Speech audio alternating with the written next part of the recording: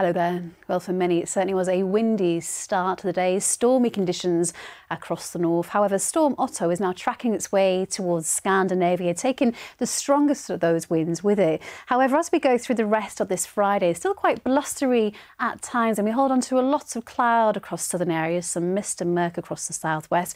Best of the sunshine today will be across northern parts, just the odd shower here, and it's going to be a very mild day for the time of year. Highs there, 15 degrees. 15 is 59 in Fahrenheit.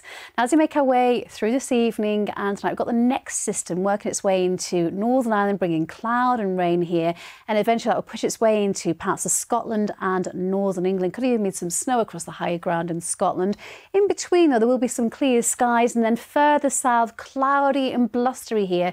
Drizzly bits and pieces of rain, but it is staying exceptionally mild in the south, but pretty chilly across the far north. Bye-bye.